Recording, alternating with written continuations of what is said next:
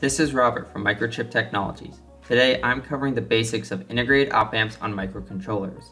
At the end of this video, I will show a brief demonstration of using MPLAB Code Configurator to set up the op-amp peripheral in seconds.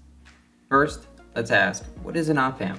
The operational amplifier is an analog integrated circuit that is designed to amplify the difference between its inputs, non-inverting, positive, and inverting, negative.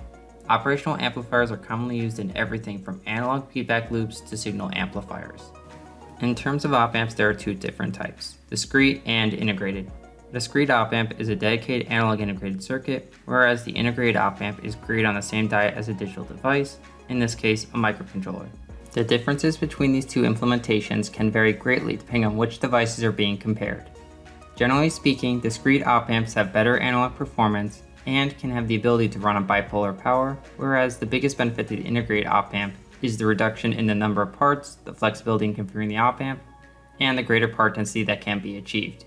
Microchip produces both types of op-amps. For applications that require a discrete op-amp, visit us at microchip.com/amplifiers. The rest of this video will focus on the integrated op-amps in PIC and AVR 8-bit microcontrollers. The use cases for the integrated op-amps generally fall into three categories: signal processing, peripheral enhancement, and analog control. One of the biggest applications of the integrated op-amp is to condition analog signals before sampling them with the ADC. Inside most ADCs is a sample and hold capacitor which must be charged with the signal to be measured. The more impedance in series with the signal, the slower the capacitor is charged through the RC network. Another common issue is where the input signal is not sized to the input range of the ADC. When improperly sized, the resolution of the signal is not optimal since some binary codes will never be reached.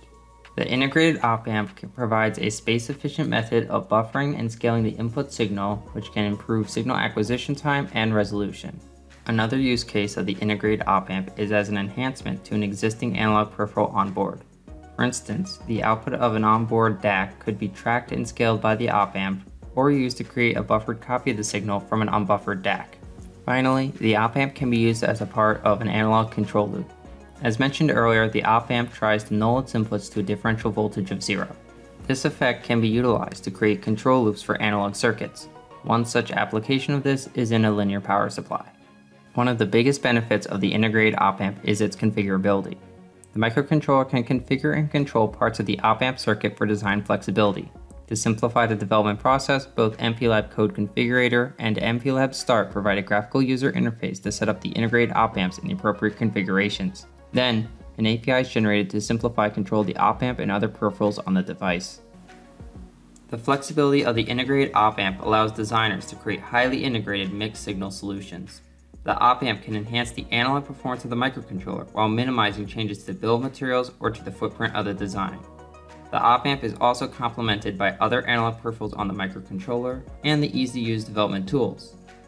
The next video in this series will focus on the op-amp peripheral in the new PIC18Q41 and AVR-DB product families.